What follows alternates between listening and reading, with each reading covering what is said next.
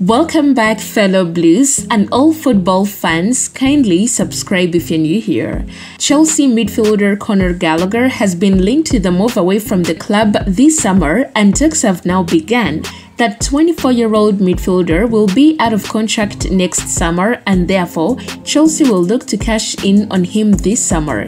They will not want to lose the player on a free transfer next year. Aston Villa wants to sign the player, and they will face competition from Atletico Madrid. The Spanish giants are keen on signing the England international midfielder as well. It'll be interesting to see where he ends up. Chelsea would prefer to sell him abroad, and therefore Atletico Madrid would have a better chance of signing the player. Gallagher has not signed an extension with Chelsea so far, and it is fair to assume that the player is unlikely to change his mind now. He's set for an exit this summer, and the likes of Aston Villa and Atletico Madrid would do well to sign him.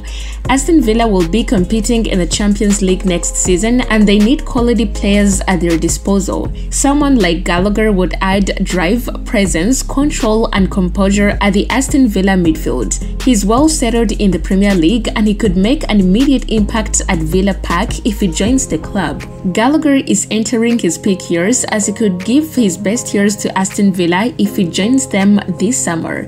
Meanwhile, Chelsea are unlikely to stand in his way given his contract situation. However, the Blues will be disappointed to lose a player of his quality. Clubs like Tottenham Hotspur have been linked with Gallagher as well, but Aston Villa and Atletico Madrid are well ahead in the race to sign the midfielder, and it still remains to be seen where he will end up joining. Thank you for watching. Do not forget to subscribe to keep updated.